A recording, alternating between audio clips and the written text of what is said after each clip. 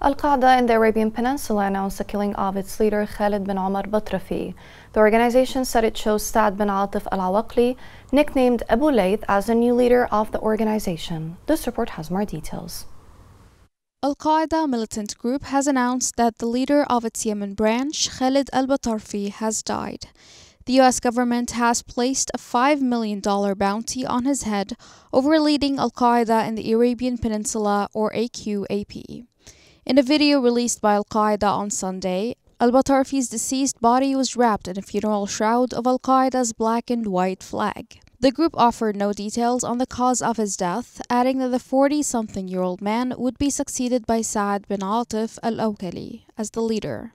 Al-Batarfi took over as the head of the branch in February 2020 after Qasim Arimi was killed by a drone strike ordered by then-President Donald Trump. AQAP, formed by the merging of Al-Qaeda's Yemen and Saudi branches, has launched assaults against both rebel and government targets in Yemen as well as foreigners. AQAP and other ISIS-aligned terror groups have prospered during Yemen's 9-year civil conflict. Al-Batarfi was one of 150 arrested AQAP militants who were released after the organization seized the Yemeni coastal city of Mukalla in 2015. AQAP was eventually forced out of Mukalla but continued to strike. Following Al-Qaeda's attempt to attack a commercial plane over the U.S. in 2009, Washington regarded the group as Al-Qaeda's most dangerous affiliate.